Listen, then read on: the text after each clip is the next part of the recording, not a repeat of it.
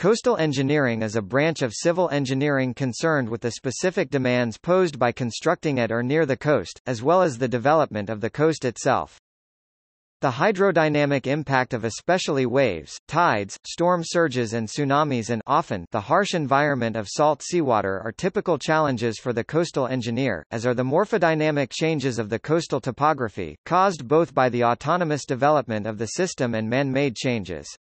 The areas of interest in coastal engineering include the coasts of the oceans, seas, marginal seas, estuaries and big lakes. Besides the design, building and maintenance of coastal structures, coastal engineers are often interdisciplinary involved in integrated coastal zone management, also because of their specific knowledge of the hydro and morphodynamics of the coastal system.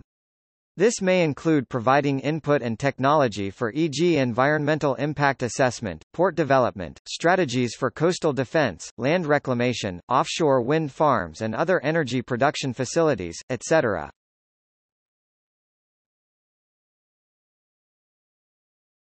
Topic: Specific challenges.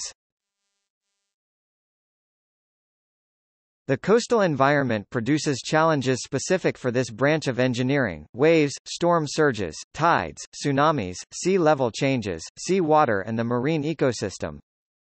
Most often, in coastal engineering projects there is a need for metocean conditions, local wind and wave climate, as well as statistics for and information on other hydrodynamic quantities of interest. Also, bathymetry and morphological changes are of direct interest. In case of studies of sediment transport and morphological changes, relevant properties of the seabed sediments, water and ecosystem properties are needed.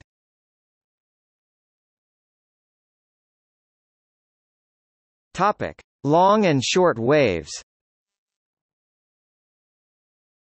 The occurrence of wave phenomena, like sea waves, swell, tides and tsunamis, require engineering knowledge of their physics, as well as models, both numerical models and physical models.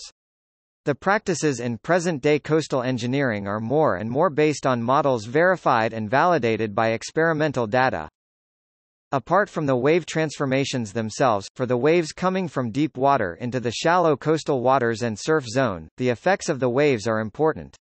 These effects include the wave loading on coastal structures like breakwaters, groins, jetties, sea walls and dikes.